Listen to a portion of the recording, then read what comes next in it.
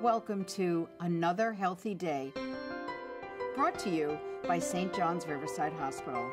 Did you know that heart disease is the #1 cause of death in men and women? Welcome, doctors.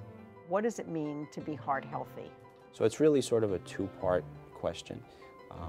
What are your risk factors and how are you feeling? Do you have symptoms? If a person has a family history of heart disease, they are diabetic, they have high cholesterol, high blood pressure, they're a smoker, and if they're developing symptoms like chest pain, shortness of breath, they should seek medical attention. They should be contacting their physician, in order to investigate it. What kind of treatments do we provide when we find that there is some issue that must be dealt with? We are able to manage patients who are coming into the emergency room with heart attacks. With the addition of staff, important testing is happening faster, allowing us to make a diagnosis sooner and also move patients from the emergency room to the cardiac floor in a timely fashion. We have a well-equipped catheterization lab. You are able to establish if a person has significant coronary artery disease, significant disease in the muscle of the heart, or significant disease in the valves of the heart, and then be able to direct the individual